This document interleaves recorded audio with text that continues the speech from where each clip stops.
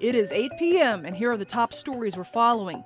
Allegations of sexual harassment and failure to act at Cherry Creek schools. Tonight, outraged parents taking their concerns straight to the Cherry Creek School Board. We're live tonight with a reaction from both families and school officials. A major break in a triple murder investigation, a suspect now under arrest for the killing of a 4-year-old child. We're working to ensure that race no longer predicts housing outcomes. Promoting homeownership in communities of color. This is a step to correcting those wrongs. A new program helping Denver families afford a down payment worth tens of thousands of dollars. There's no interest, and you don't have to pay it back. The Metro's 2 largest cities talking urban camping, the changes being proposed to help the homeless. And one small town gets a big win, thousands of new homes coming to Johnstown. It's great now, but it'll make it a better place to live and to work and to play. Good evening, and thank you for watching Denver 7 News on Local 3. I'm Jacqueline Allen. I'm Danny New. For weeks, Denver 7 has reported on the allegations against the Cherry Creek School District. Several parents claiming that their children were either sexually harassed or assaulted, and that the district just failed to protect their children from the alleged suspects. In April, students staged a walkout and protested the district's treatment of one of the sexual assault victims. Well, tonight, community members are voicing their concerns to the Cherry Creek School Board. Denver 7's Colette Bordelon joins us outside the meeting underway right now. Colette? Just under 20 people are signed up to speak tonight, Jacqueline, at that Board of Education meeting happening right now behind me here at Grandview High School. But parents I talked with say they believe there would have been more people addressing the board tonight, but technical difficulties stopped them from signing up. I did speak with one student in the district who's a junior at Cherokee Trail High School, along with a parent who has 2 kids in the district. They told me why they're at this meeting tonight. The student says she's been a victim of an assault at her high school in the district. When that happened, she says a no contact agreement was the response of the school. Basically, that bars any communication between the students involved in the incident, among other things.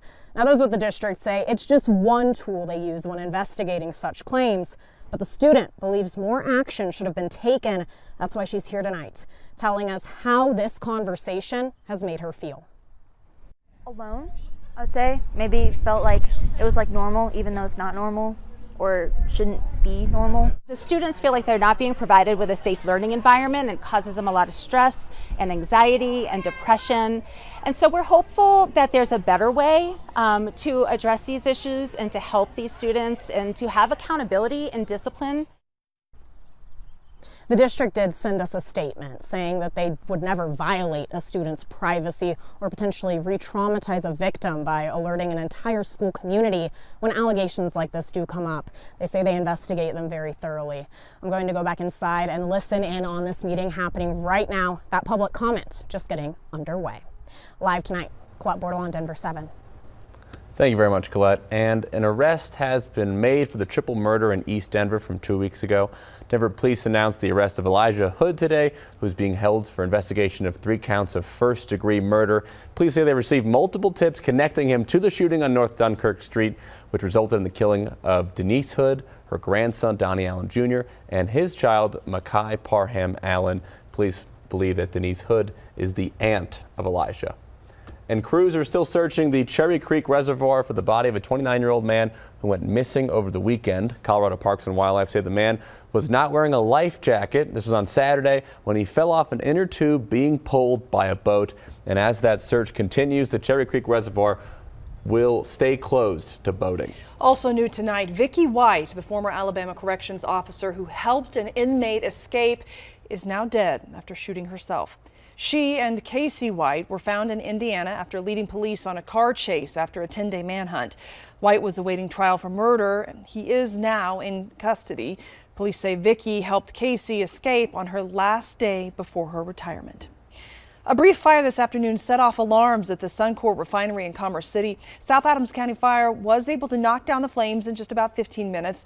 Suncor says this fire happened at its Plant 1 gasoline making unit, and no one was hurt. Redlining is part of Denver's history, and it's certainly not a good part. From the late 1930s to the start of the 2000s, communities of color were often refused home loans in certain areas because of their race. And now the city is hoping to right that wrong by offering tens of thousands of dollars in down payments to help generations of Coloradans affected by that practice. Denver 7's Micah Smith is going deeper into today's announcement. She spoke with one program participant who says he is still feeling the impact of his family's redlining experience in 2022.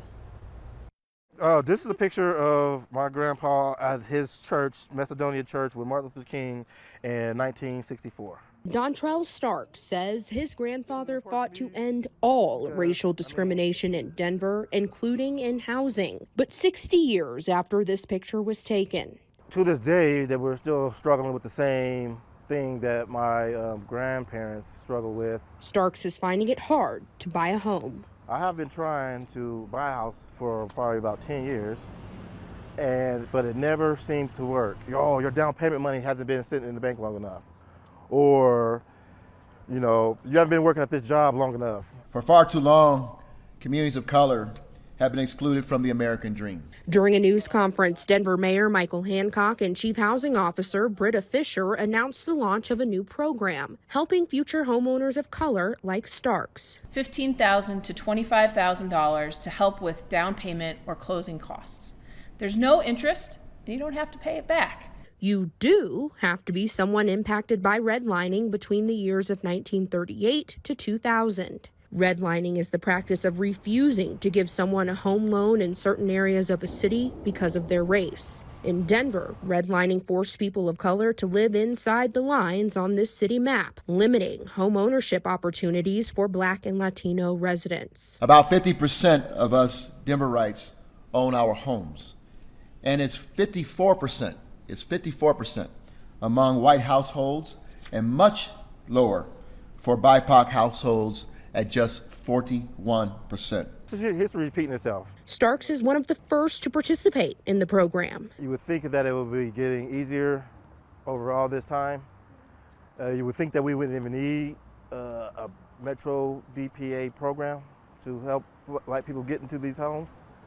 But we do. After 10 years of banks turning him down, Stark says his family of 7 can finally move out of their 3-bedroom house and into a home that fits his family. Micah Smith, Denver 7. This assistance is an interest-free 3-year forgivable loan.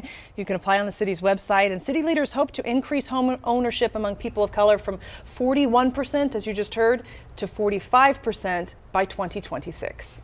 And going deeper, Denver's City Council is currently meeting to discuss several resolutions related to housing. Earlier, members briefly had to leave the chamber when protesters demanding an end to the city's camping ban refused to let public comment end. However, the ban on urban camping in Denver was not actually on tonight's agenda. As for the resolutions being discussed, one helps the city identify people who are in and out of prison and often homeless and try to get them into safe, long-term housing.